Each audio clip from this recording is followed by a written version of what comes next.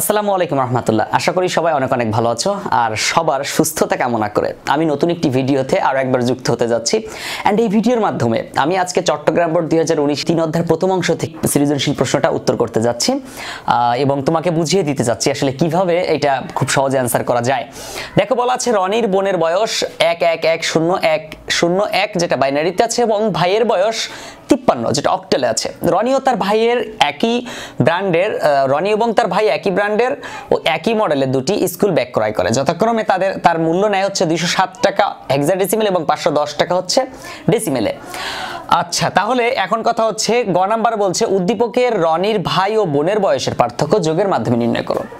একটা কথা হচ্ছে যদি কখনো তুমি প্রশ্নের মধ্যে দেখতে পাও যোগের মাধ্যমে কম্পিউটার সিস্টেমে বা কম্পিউটারের মাধ্যমে বা বিশেষ প্রক্রিয়ায় বিশেষ যোগের মাধ্যমে 8 বিট রেজিস্টারের মাধ্যমে এই যোগের কাজ সম্পন্ন করতে বলে বা যোগের মাধ্যমে বিয়োগের কাজ সম্পন্ন করতে বলে, তাহলে তোমাকে একটা কথা মনে রাখতে হবে যে এই অঙ্কটির মাধ্যমে দুইয়ের পরিপূরক পদ্ধতিতে উত্তর করতে হবে। তাহলে কি হবে? দুইয়ের পরিপূরক পদ্ধতি বলতে আমরা জানি দুইয়ের পরিপূরক হচ্ছে যে প্রক্রিয়ায় বিয়োগের কাজ যোগের মাধ্যমে সম্পন্ন করা হয়, তাই না? আচ্ছা, এবার কথা হলো আমাদের কোন দুইটা মানকে দুইয়ের পরিপূরক পদ্ধতিতে কাজ করব। দেখো একটা আছে হচ্ছে 11001, তাই না? এটা হচ্ছে বাইনারিতে আছে, আরেকটা হচ্ছে 53 যেটা আছে অক্টালে। তো আমরা এর আগে কিন্তু জাস্ট শিখেছিলাম যে এই দুইয়ের পরিপূরক পদ্ধতি ডেসিমেলের মাধ্যমে মানে ডেসিমেল সংখ্যা পদ্ধতিতে থাকে, তারপর আমরা ওইটাকে বাইনারিতে রূপান্তর করে দুইয়ের পরিপূরক পদ্ধতি করি। তাহলে আমাদের ঠিক এখনো ঠিক তার বিপরীত কিছু করা যাবে না, ব্যতিক্রম কিছু করা যাবে না। কি করতে হবে? যে মানটা আছে যে পদ্ধতিতেই থাক না কেন আগে এটাকে আমরা ডেসিমেলে রূপান্তর করে নিব। আমাদের কাছে এখন এটা একদম অপরিচিত, এটাকে আগে পরিচিত করে নেই। তাহলে পরিচিত কিভাবে করব? প্রথমে এই বাইনারি মানটাকে ডেসিমেলে রূপান্তর করে নেই। তো বাইনারি পদ্ধতি থেকে ডেসিমেল পদ্ধতিতে রূপান্তর করতে হলে তার মানে যে কোনো পদ্ধতি থেকে ডেসিমেলে রূপান্তর করতে হলে বেস দ্বারা গুণ করতে হয় এবং পাওয়ার বসাতে হয়। তাহলে এখন আমাদের কি করতে হবে? এই 1 এর সাথে 2 গুণ করতে হবে, 1 এর সাথে 2 গুণ করতে হবে, 0 এর সাথে 2 গুণ করতে হবে, যোগ আবার 1 এর সাথে 2 গুণ করতে হবে, 0 এর সাথে 2 গুণ করতে হবে, যোগ আবার 1 এর সাথে 2 গুণ করতে হবে। এখানে কয়টা আছে? 1টা 2টা 3টা 4টা 5টা 6টা, 1টা 2টা 3টা 4টা 5টা 6টা। তারপর আমাদের পাওয়ার বসাতে হবে 0 1 2 3 4 5। ওয়েল, এখন আমরা কি করব? এটার কাজ করব। তো 2 এর পাওয়ার 5 অর্থাৎ 5টা 2 গুণ করো, 1 2 3 4 5, 2 2 গুণ 4, 4 2 গুণ 8, 8 2 গুণ 16, 16 2 গুণ 32। তাহলে এখানে কত হবে? 32 হবে। তারপর 1 গুণ 2 এর পাওয়ার 4 আছে, তার মানে 16 হবে, যোগ 0 গুণ 2 এর পাওয়ার 3 আছে অর্থাৎ 8 হবে। তারপর 1 গুণ 2 এর পাওয়ার 2 করলে 4 হয়, তারপর 0 গুণ 2 এর পাওয়ার 1 করলে 2 হয়, তারপর 1 গুণ 2 এর পাওয়ার 0 করলে 1 হয়। 32 1 কে 32, 16 1 কে 16, 8 1 8 0 0, 4 1 কে 4, 2 0 0, তারপর 1 1 কে 1। ওকে, এবার সবগুলো যোগ করে দাও। 16 আর 32 কত হয়? 48 হয়। 16 এবং 32 48, তার সাথে 4 যোগ করলে 52, 52 আর 1 কত হবে? 53 হবে। তাহলে আমরা যেটা দেখতে পেলাম এখানে হচ্ছে 53, এটা ডেসিমেল মান। ওকে, তাহলে এটা আমাদের কাজ কমপ্লিট। তুমি ইচ্ছা করলে এটা কিন্তু ক্যালকুলেটরের সাহায্যে আমি কয়েকটি ভিডিও ছেড়ে দিয়েছি, অলরেডি আপলোড করেছি, সেই ভিডিওগুলো দেখে তুমি সহজে কিভাবে ক্যালকুলেটরের সাহায্য করা যায় সেটা তুমি দেখতে পারো। করে এইভাবে তুমি সরাসরি ক্যালকুলেটরের সাহায্যে এই মানটাকে ডেসিমেলে রূপান্তর করে রেখে দাও।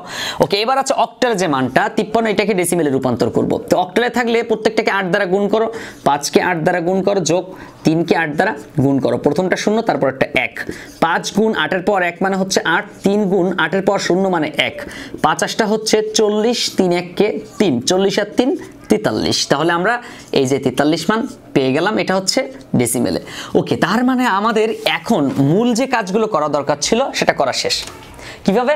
আমরা এতদিন কিন্তু এই দুইটা মানকে স্বাভাবিকভাবে এই দুইটা মান দেওয়া থাকলে কিন্তু আমরা সেটা দুইয়ের পরিপূরক পদ্ধতি করা শিখেছি, বাট এখন দেখলাম দুইটা ভিন্ন রকম। কিন্তু এখন দেখো তো সেটাকে আবার একটু চেঞ্জ করে নিলাম না? তাহলে চেঞ্জ এখন পরিচিত হয়ে গেল। এখন আমাদের কি করা লাগে?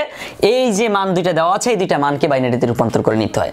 তো দেখো অলরেডি কিন্তু একটা বাইনারিতে রূপান্তর করা আছে, জাস্ট আমাদের এই মানটাকে একটু বাইনারিতে রূপান্তর করে নিলেই হয়ে যায়। 3 এর বাইনারি মান কত হয়? 11, সামনে একটা 0 দিয়ে 3টা করে নাও। 5 এর বাইনারি মান 101। অক্টাল বাইনারির মধ্যে 3 বিটের সম্পর্ক, 3 এ 3 মান বের করে নিলাম।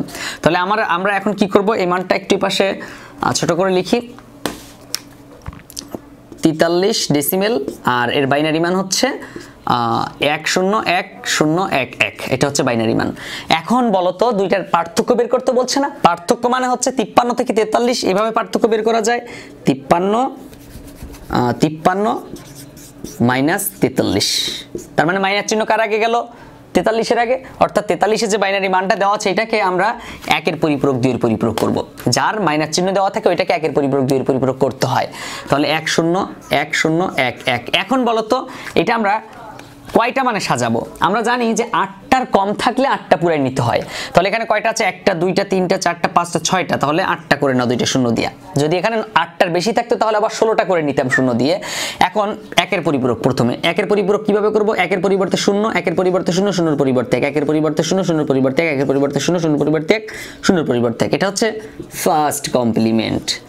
ওকে, তারপর এখন আমরা সেকেন্ড কমপ্লিমেন্ট বের করব। সেকেন্ড কমপ্লিমেন্ট কিভাবে বের করতে? ফার্স্ট কমপ্লিমেন্টের সাথে 1 যোগ করলেই হয়ে যাচ্ছে। 0 এর সাথে 1 যোগ করো 1, তারপর 0, তারপর আবার 1, তারপর 0, তারপর 1, তারপর 0, তারপর 1 1। তাহলে আমরা এই স্বাভাবিক মানটা পেয়ে গেলাম। এখন আমরা কি করব? সুন্দর করে এখানে লিখব 53। ওকে, ডেসিমেল, তারপর একটা ছোট্ট দাগ দিয়ে এখানে লিখব হচ্ছে 43। এটাকে একটা ছোট্ট দাগ দিয়ে ডেসিমেল রেখে দিব।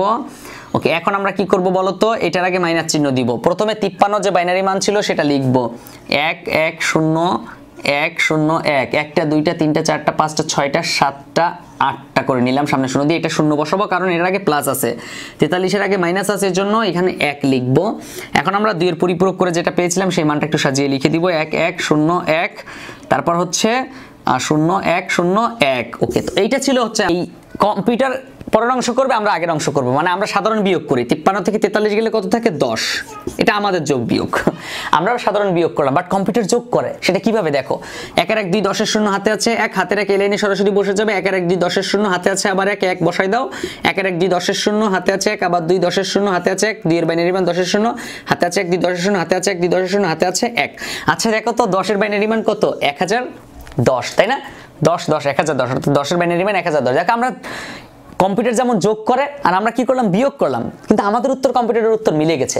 এটাই হচ্ছে 2 এর পরিপূরক পদ্ধতির ম্যাজিক। তাদের স্কুল ব্যাগের মূল্য অক্টাল পদ্ধতিতে নির্ণয় করো। দেখো অক্টাল পদ্ধতি, একটা আছে 207 টাকা মূল্য। এটা আছে কোন পদ্ধতিতে দেখো তো? এটা আছে কিন্তু হেক্সাডেসিমেলে। এটাকে আমাদের কি করতে হবে? অক্টাল নিতে হবে। আবার 510 এটাকে কি করতে হবে? এটা আছে ডেসিমেলে, এটাকে আমরা অক্টাল নিব। ওকে, তো আমরা প্রথম কাজটা করি। আচ্ছা, হেক্সা থেকে সরাসরি তো অক্টালে রূপান্তর করা যায় না, তাহলে কি করতে হবে? আগে বাইনারি মানে রূপান্তর করে নিতে হবে। ইয়েস, তাহলে বাইনারি মানে রূপান্তর করতে হবে। হেক্সা থেকে বাইনারি কয় বিটের সম্পর্ক? 4 বিটের সম্পর্ক। তাহলে প্রত্যেকটা 4টা মান বের করো। 111, 7 এর বাইনারি মান, সামনে একটা শূন্য দিয়ে 4টা করে নাও। 0 4টা শূন্য দাও। তারপর 2 এর বাইনারি মান 10, সামনে একটা শূন্য দিয়ে, সামনে 2টা শূন্য দিয়ে 4টা করে নাও। তাহলে আমরা প্রত্যেকটা 4টা মান বের করলাম। এখন আমরা দেখব যে বাইনারি থেকে অক্টালে কিভাবে যাওয়া লাগে। বাইনারি অক্টালের মধ্যে 3 বিটের সম্পর্ক। তাহলে এখানে প্রত্যেকটাকে আলাদা আলাদা করো, 3টা করে। 3টা, এখানে 3টা, এখানে 3টা, এন্ড এখানে 3টা। এখানে 3টার মান হয় শুধু 7, এখানে হয় শুধু 0, এখানে আবার 0, আর এখানে হয় শুধু 1, অর্থাৎ 1 0 0 7। এটা হচ্ছে অক্টাল মান। কি চমৎকার, এক সহজ, অনেক সহজ। ওকে, এরপর আমরা যেটা করব, এই 510 ডেসিমেলে আছে, এটাকে আমরা অক্টালে রূপান্তর করব। তো ডেসিমেল থেকে অক্টালে রূপান্তর করতে হলে আমরা জানি ডেসিমেল থেকে যে কোনো পদ্ধতিতে রূপান্তর করতে হলে বেস দ্বারা ভাগ করতে হয়। 510কে ঠিক একই রকম, ব্যতিক্রম কিছু করব না, অক্টালে রূপান্তর করব, অর্থাৎ 8 দ্বারা ভাগ করব। তো 510কে যদি আমি 8 দ্বারা ভাগ করি তাহলে কত হয়? 510 ভাগ 8। তাহলে দেখো এখানে আসে 63 দশমিক সামথিং, 63 দশমিক সামথিং আসে, 63 দশমিক আসে হচ্ছে 75। এখন আমরা এই শুধু 63টাকে এখানে লিখলাম। এবার কথা হচ্ছে জাস্ট এই 63কে 8 দ্বারা গুণ করো। 63 গুণ 8, তাহলে কত হয়? 504 হওয়ার কথা কত? 510। তাহলে বেশি আছে কত? 6, সেই 6 বাদ দিয়ে দিলাম। আবার 63কে 8 দ্বারা ভাগ করো। তাহলে 63কে যদি 8 দ্বারা ভাগ করি তাহলে 27টা 56, তারপরে 8 8 64। তাহলে হয় না, 8 বার যায় না, আবার 7 বার যায়। তাহলে কত? 27টা 56, বেশি থাকে কত দেখো তো? 63 মাইনাস 56, তাহলে বেশি থাকে হচ্ছে 7। তাহলে এই 7, এখন আমরা আবার 8কে আবার এই 7কে আবার 8 দ্বারা ভাগ করব। 0 7, মানে এখানে ভাগ করা যায় না, 7কে 8 দ্বারা ভাগ করা যায় না, এর জন্য 0 লিখে 7 বাদ দিয়ে দিব। তাহলে 7 7 6, 7 7 6 হচ্ছে অক্টাল মান। তো এই ছিল হচ্ছে আমাদের ঘ নাম্বারের উত্তর, এবং এইটুকু করলেই 4টা মার্ক, মাথায় নষ্ট, চিন্তাও করা যায় না। ওকে, তাহলে ভিডিওটি ভালো লাগলে লাইক দিতে পারো, মতামত থাকলে তো কমেন্ট করে জানাতে পারো। তুমি যদি এমনই সব গুরুত্বপূর্ণ ক্লাসগুলো প্রতিনিয়ত পেতে চাও তাহলে এখনই চ্যানেলটি সাবস্ক্রাইব করো এন্ড পাশে থাকা বেল আইকন প্রেস করো। ভিডিওটি তোমার কেমন লাগলো ছোট্ট করে একটু কমেন্ট করে জানিয়ে দাও। আর তোমার মধ্যে যে প্রশ্নগুলো আছে এখনই প্রশ্নগুলো করে ফেলো কমেন্ট বক্সে, অথবা তুমি আমার সাথে যুক্ত হতে পারো ফেসবুকে তুমি লাইভে ক্লাস করতে পারবা যদি আমার সাথে যুক্ত হও। তাহলে কিভাবে যুক্ত হতে হবে? ফেসবুকে এখনই যাও অ্যান্ড সার্চ দাও, ঠিক সেম নাম সাইফুল লার্নিং পয়েন্ট দিয়ে গ্রুপে যুক্ত হবা অ্যান্ড পেজে লাইক দিবা। তারপর আমার সাথে যুক্ত থাকলে নতুন কি ভিডিও ছাড়বো এবং কখন কোন লাইভ ক্লাস নিব সেটা নিয়ে তুমি আপডেট প্রতিনিয়ত পেয়ে যাবা ইনশাল্লাহ। সবাই পরবর্তী ভিডিও পাওয়া পর্যন্ত সুস্থ ও সুন্দর থাকতে হবে। ধন্যবাদ সবাইকে এত সময় সাথে থাকার জন্য। আসসালামু আলাইকুম রহমতুল্লাহ।